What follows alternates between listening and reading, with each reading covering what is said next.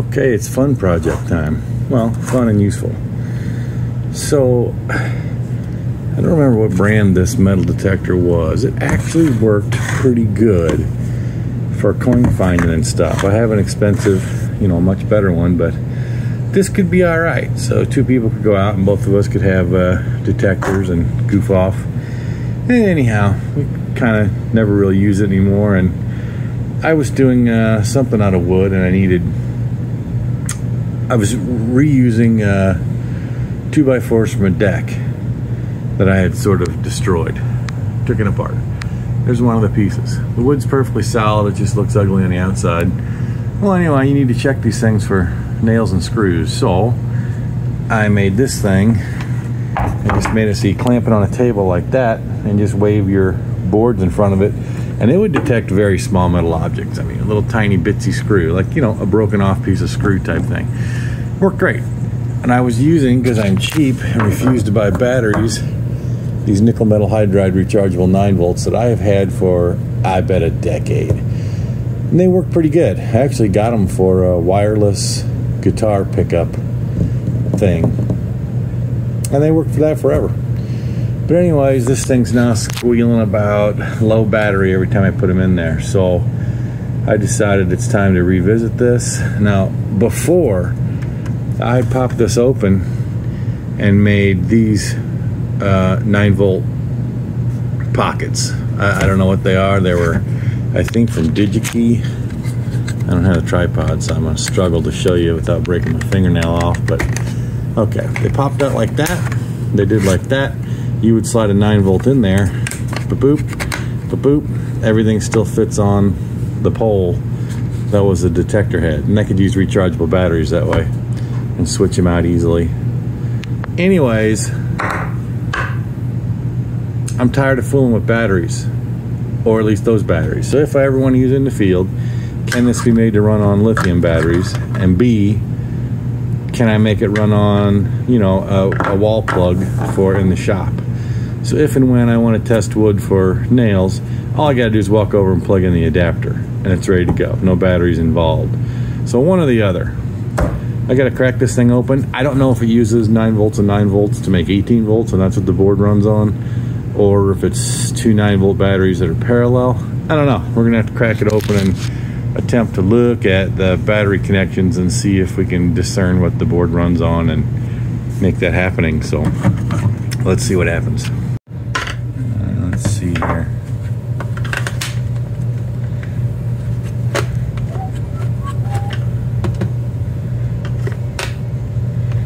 Yeah, like I said, this thing actually worked pretty good. You could go probably 8 or 9 inches in depth with it, which was shocking. Now, I'm sure the discrimination and features weren't the best, but, when I was fooling around with metal detecting a little, I had a bag of test objects, coins, a gold wedding ring I found on a beach type thing, and stuff like that. And anyways, you just would test it, bench test it. Stick the coil out in the open air, it wouldn't touch anything, turn this thing on, and fool with the settings. And I think what I figured out was the sensitivity was almost all the way up, and the other bar, there's only 2 in this simple thing, was almost all the way the other direction. And it worked. It would tune out trash or make a different sound for bottle tops and beer tops and stuff like that versus coins pretty darn well. For an El Cheapo, it really did alright. But anywho, it's time for it to have a new life. So let's see what we can figure out here.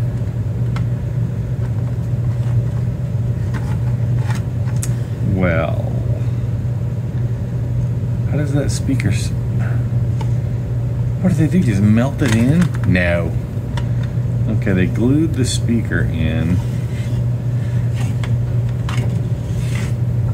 So I can't just pop it out to manipulate this board. What else we got here? We got a display that there would be no point in me disconnecting. Would there?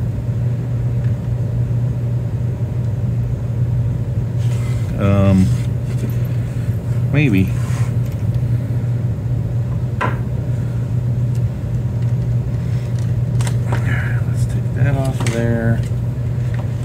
this ribbon cable out if we can carefully get it out.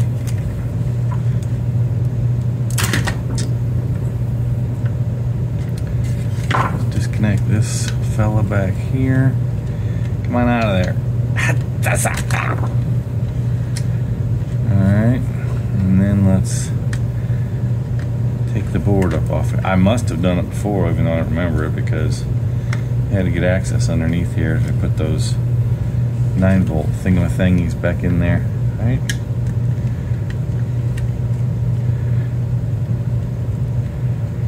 Come on out of there.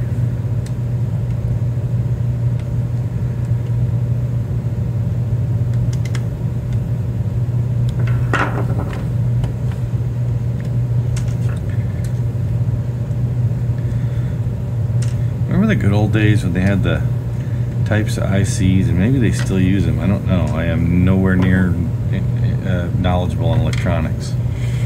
Well, old man eyes failed. But remember when they used to have the chips that if you touched them they'd erase their memory and were ruined? God, I hated that. Having to be so careful. Oh, that's what I thought. Yeah, perfect. Ooh, look. Some crud got in there. Huh. Well, that's not good. I better give that a scrubbing with the old alcohol pad. Can you see it? Ew, corrosion.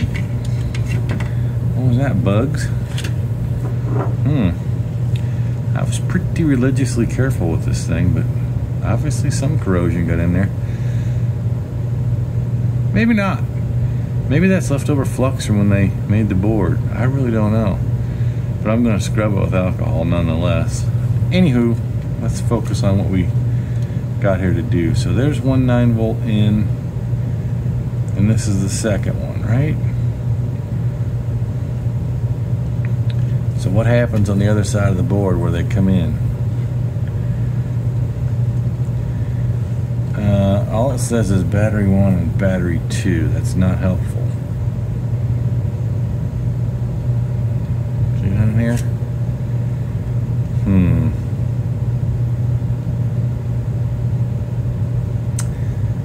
Well, I'm going to have to get a magnifying glass, I reckon, to see if I can follow the traces on the board and see. Or I'll just need to get a... Oh no, I don't. I just use a meter, dummy. Hold on.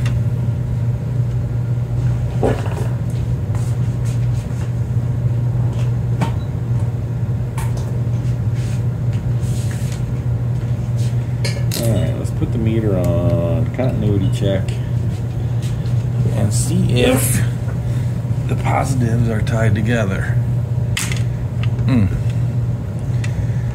Come on, cooperate. Can you see anything?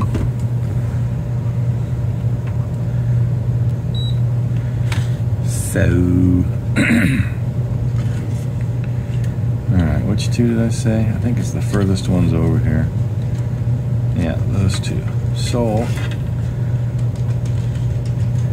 positives are on the, well, I can test it from over here.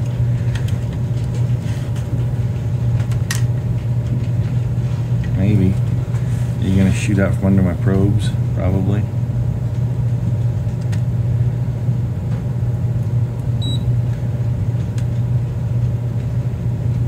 Well, it doesn't appear that I am getting continuity from those two. What about the negatives?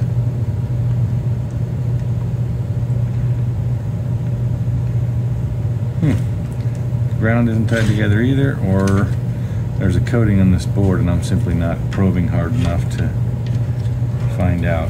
Alright, fiddle. Let me switch around. Let me clean this off with some alcohol. Alright, give it some swabbing. Some alcohol. And it looks a lot better.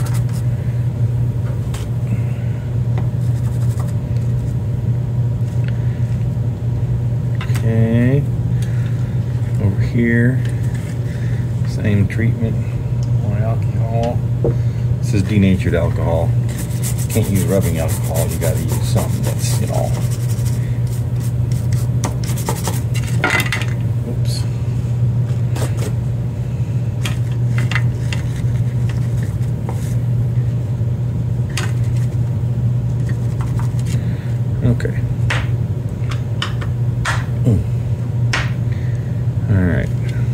what do we have?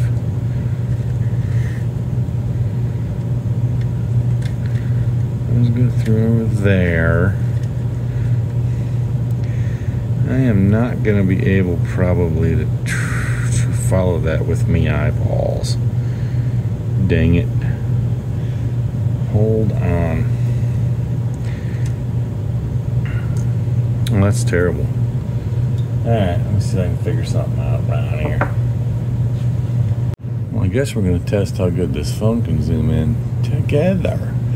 And doesn't it look like a trace between the positive, the one, and the negative on the other, which would seem like these are running series? Right there, isn't that a trace? My eyes are not cooperating.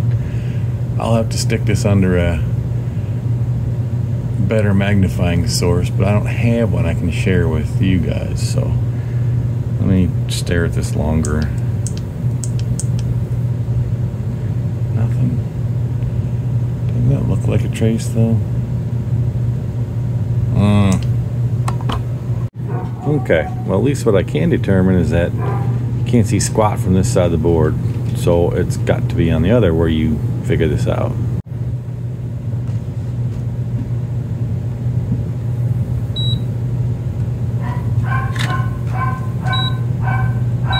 Yep, it is series, so it's 18 volt.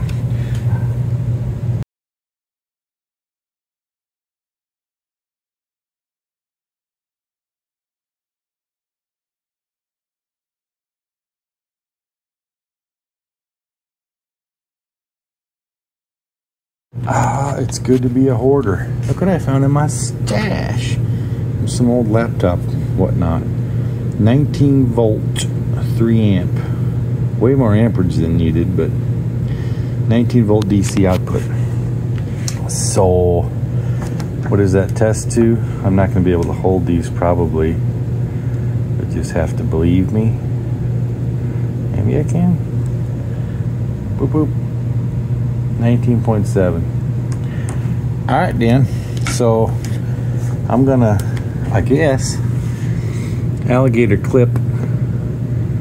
Well, I'll have to cut the wires that go to the, you know, batteries up here.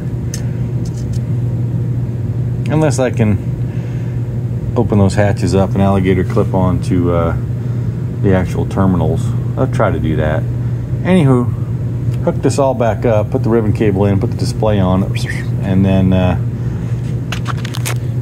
have this on a power strip, separate one that I can flip on and off, or just physically plug it in and then see if the metal detector comes on, see how it works, and hopefully not blow up the board. Okay, I guess I forgot I screwed these things in with little tiny screw down there. I think it's only one, both of them. Anyway, I can't one-handed it, I don't think, but this probably ought to come out of here now. Ugh, God. Okay, screws are out. Save those. Now, does this whole thing press out now? Or did I somehow... Oh, I did. I somehow managed to jam in 2 screws each one. Wow! Let me get those out. Okay, near as I can tell, everything's hooked. I traced those leads to, you know, on the board where it says battery 1, battery 2. We already know they're in series. So the positive on the one side should be getting the 19 volts. The negative on the other side should be the negative from that source, which they are. I figured out which trace or which wire went to which terminal. Nothing's shorted out. Excuse me, all the board is plugged back in. So, I guess, let me see if I can put you where you can see it. Can you see the display? No, it's too hard to get everything where you want it. So we're just going to listen for the sound, and you'll just have to trust me.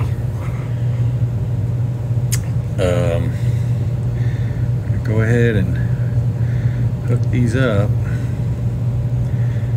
Hope for no spectacular explosions. Yeah. Plugging it in. Nothing happened. Turning it on. didn't like that. Didn't like it. Why not?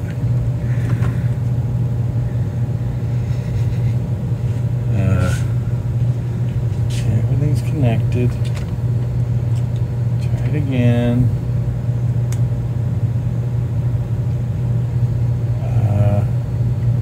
It should have made speaker sounds. It didn't.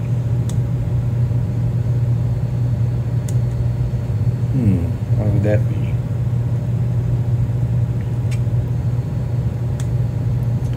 The display out comes on correctly. It's weird. Yeah, just the speaker's not working. Everything else is working.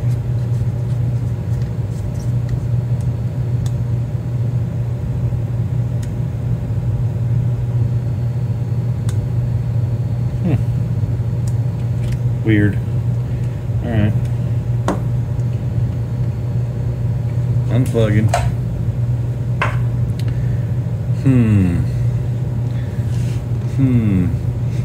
19.7 is too much, do you think? I'm gonna have to go figure this out. What does a regular alkaline 9-volt battery put out maximum?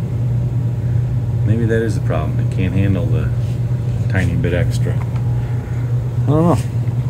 Let me see. So in the interest of sanity, I marked these so I know which lead coming from each side is the splice. I'm going to cut the wire. I'm going to solder these on it. I'm going to drill a hole in the case over here where we know there's nothing behind it because it's underneath the board. Whoop, and that's where the wires will come out, which will end up in this fella. And then you can attach your, you know, in our case, whatever it was, 18-volt supply. I want these wires twisted nice. So let's just give it one of these jobs, see what happens. Oh, there it is. Yes. We'll run that out the side.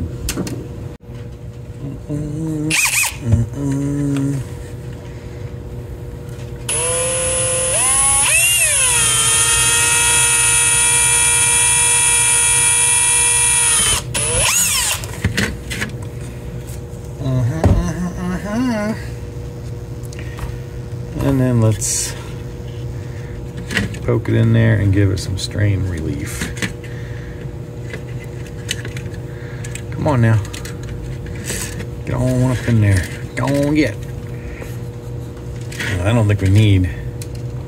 Actually, well, kind of do that backwards. Hold on. Let's go this way. Whoop. Yeah, I used way too much wire, but that's all right. Let's give this the old strain relief job, like this here.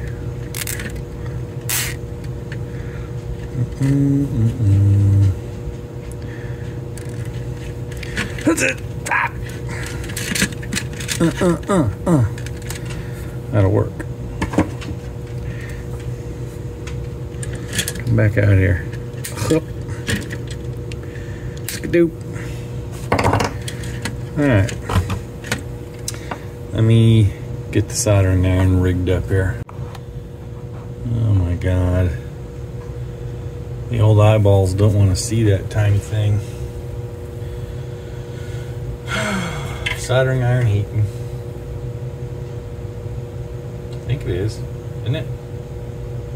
Yeah, it's heating.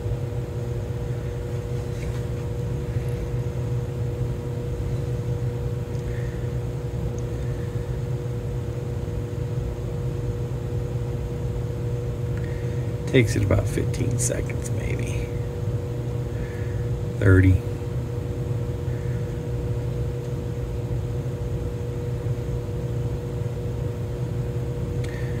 Oh yeah.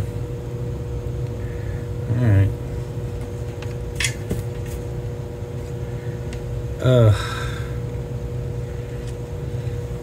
Come on, you old eyeballs.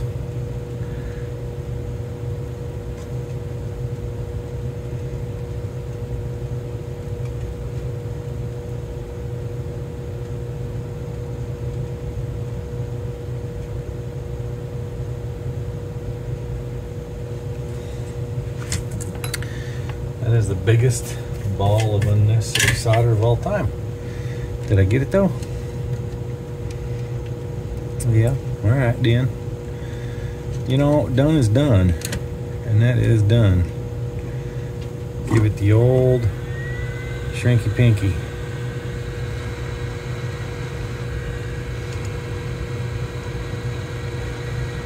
Boop.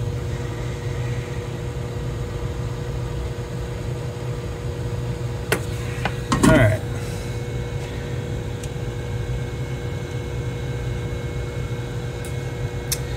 Next. Hold on. Buck number 2.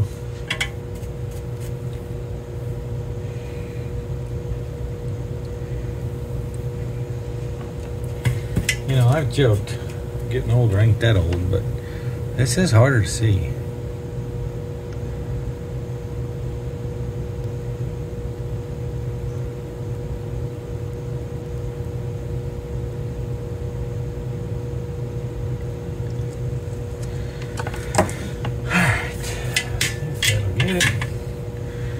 Doesn't it? Yep, that's connectified. Go on, get on over there. Go on, get.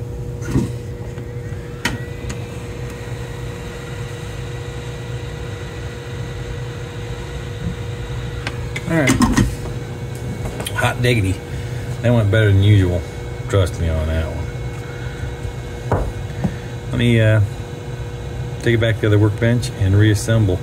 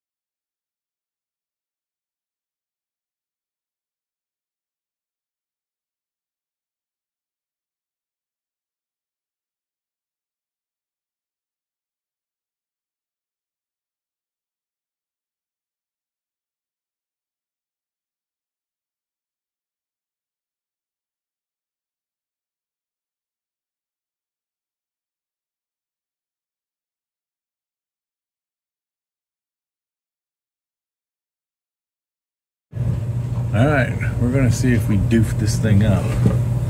So all I did was splice this in, really, that's all. So, these should still be functional. Now, it was giving me a low battery, you know, upset earlier from these nickel metal hydride rechargeable cells, so that one never did go in all the way. These are slightly different size than regular alkaline batteries, so they don't like this. They never did care for this enclosure too much, but they would kind of work if you shoved hard enough. Anyway, moment of truth. Good. And the speaker worked. It says low battery, but okay. We're no worse for wear there, and the speaker works. We've got the leads in here. Now I'm gonna turn this off, but I bet you that if I measure these little fellas, this should, if I wired it right, say 18 volts. Yeah.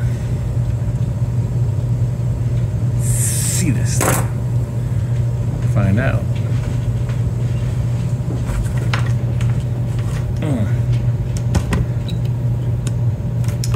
Alright, it's on a 20 volt DC scale. Turn it on, and come on now. What do we get? 13 volts. So that's why it's claiming it's weak. I guess 9 volts operated. I think it said down to 7.2 volts. And the internet says 500 milliamps is what they can put out for about an hour. So this power supply should be perfectly good. Let me get things put back together So I think, yeah, even if you put the batteries in there, can't screw anything up if I leave the batteries in and plug it in, because it's the same connections. It's still 18 volts. I don't know. I'm not gonna try though. I'm gonna get, where did it go? That fella screwed on to the leads, take the batteries out, hook it up to the power supply, and see if everything works. All right, hold on. Okay. Everything's wired up. There's my power supply. I know I did this tip positive because that's what the outside of the case says. And I know the orange was positive wire and the inside that we soldered. So plugging in this old computer power supply. Get it up here where it won't collapse on me. Batteries are out. It's plugged in. It doesn't like that on the speaker though. It's weird. But the metal detector functions. I don't understand unless, one thing I think, no.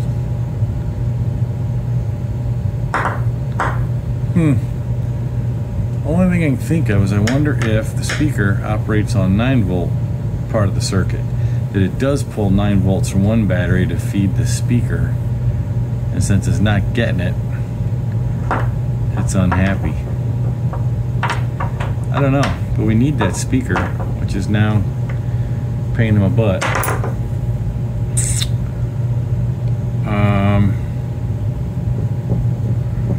Well, now I gotta experiment and see if I can plug something in the earphone hole.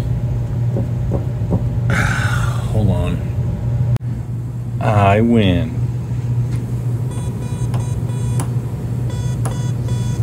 That'll work. Now let's see how small of a screw it can detect. Hold on. Okay, here's an example. Very small little picture hanging nail, right? I'm about, oh, I don't know, 4 or 5 inches away from it. So the idea is you mount that to the workbench, stick it out there past the side, and just walk a piece of wood by it. And it'll get it. That'll work. That's running on an old IBM whatcha-hootis. I haven't messed up its field operations because I can use the 9-volt batteries. Those are weak, but I'm gonna get online right now and order some replacement 9-volt rechargeable batteries. I mean, like I said, I've had those at least 10 years. I think more than that. And I keep them on a charger, but they have actually been fantastic for little no-name rechargeable batteries. I don't remember where I got them. Maybe it was Harbor Freight. I don't know. I'll have to look online, but hey, this thing works. It's going to be a nice drag it out just when you need it metal detector for used wood stuff for the shop. Well, I better get at it. This whole thing spiraled out of control. I'm supposed to be making a computer screen, an old monitor, right? I wanted to add it to my exercise bike so I can watch shows, and I wanted to cast stuff from my phone using a Chromecast to the screen, and this all spiraled out of control because then I needed a piece of wood to mount this thing to, and then I had an old piece of wood, and then I needed to test it for metal, and then here we are. So yeah, bonus, check it out. If you ever had a piece of wood with a quarter lodged inside of it, well, you'd know it versus a nail. Fancy.